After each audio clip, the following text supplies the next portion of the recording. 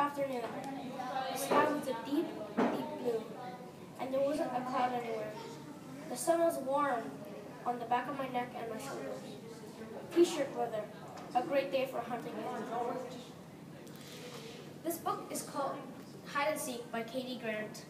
It takes place in Arizona in a semi-rural resort where it follows the perspective of Chase, a middle school boy who is very interested in geocaching.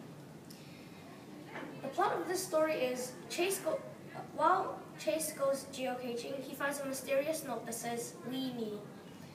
Chase is astonished and becomes determined to find who wrote the note. I think the theme for this book is to not tackle challenges alone, as we see in the book that he has a choice whether to tackle the challenge alone or ask for help. He chooses not to ask for help, and that leads him into a very dangerous situation. Another example is when later on in the story, he finally asks for help and things turn out better for him. The book is good for readers who like to read at their edge of their seat, as this book has many suspenseful moments.